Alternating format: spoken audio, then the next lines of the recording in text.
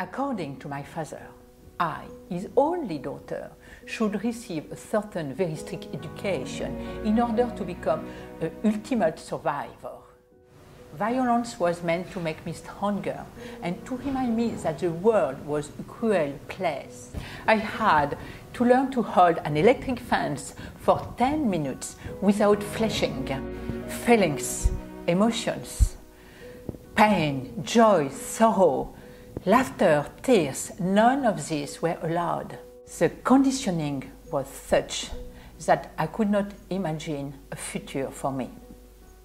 My name is Maude Julien, and I am the author of The Only Girl in the World. This book is about psychological and emotional control. My heart goes out to people who think they cannot escape from this control. What I am striving to show is that one can endure very difficult things and still find a way out. Help of all sorts can be found, help that is within anyone's reach.